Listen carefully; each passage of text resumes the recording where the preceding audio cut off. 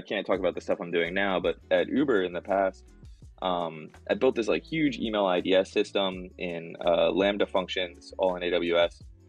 It's really cool. Like took apart all these emails, and at some point, because we were doing all this like large scale phishing detection, we started hearing of these phishing campaigns that were targeting the drivers of Uber, and it would basically be these people, and they would contact the drivers. They would first request a ride. They'd get the ride matched up with the driver, and then they would instantly call the driver and say, "Hey, we're from Uber Official, and you've won some kind of raffle or something, and we need you to go to this website and log in."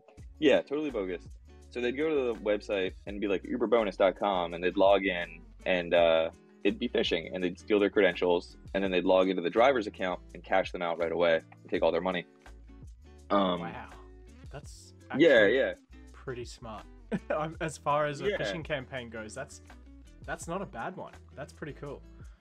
I'm It terrible, worked, man. but cool. Yeah. It Jesus. it Okay. absolutely worked. These guys made tons of money. And it's interesting too, because when you're doing like corporate cybersecurity, obviously your job is to protect the customers, but your real job is to protect the company, right? So like Yeah.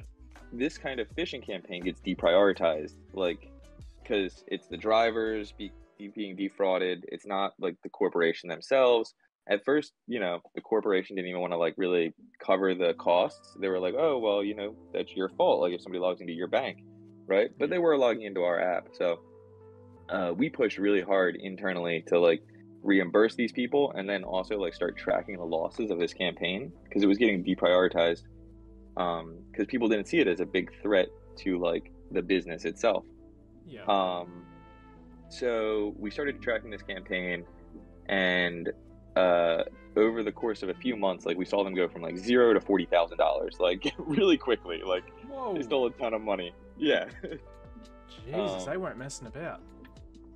Yeah. So we put together this big report. We tried to get the FBI involved. The FBI is like $40,000. That's nothing, guys. Yeah. They Like, didn't drop want in the anything ocean. to do Get out with of it. here. Yeah, Oh my it was God. kind of like really took the wind out of our sails, you know what I mean?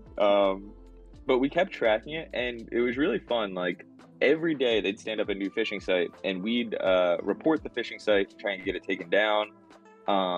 We implemented a filter in the chat system so that they could no longer text these sites to people like through the app. We would block all URLs, and then we got really creative, and I released a book last year called Adversarial Tradecraft in Cybersecurity, and I actually talk about this exact technique in the book. And I wouldn't do this in normal operations. Like what I'm about to say is pretty crazy sounding. But when you have these long-term campaigns and somebody is like stealing some piece of data, and you can't really like stop them other way, like every day, like we would block these sites and they'd come back. You kind of have to start to get inside their thought process and like attack the way they're designing their campaign. So what we realized they were doing is they would clone the Uber login page every day, or the Uber homepage. And then they would basically run this copy of our site that was sent them all the answers and all the phishing. So what we did is we backdoored the JavaScript in the Uber login page, like the home page. And we said, if this JavaScript is getting loaded on something that isn't uber.com, I also want you to send all of the credentials that log in there to this endpoint. So they'd clone our website. You hacked the hackers. Oh, it was so good, dude. It was so good. We no longer would block their sites. We'd let them clone our sites, and then the victims would get phished. And what they would do is they would collect all these credentials, and then at the end of the day, they would have people manually log in and like cash these people out. Meanwhile, we had everything fully automated. So the moment our people logged into this foreign page and got phished, we applied 2FA to their accounts and sent them a password reset email. So now like we were inside their like decision loop. Like like we hacked the hackers. So they would phish all these people, and the accounts would be instantly locked. And I'm sure they were just going mad, like, what is happening?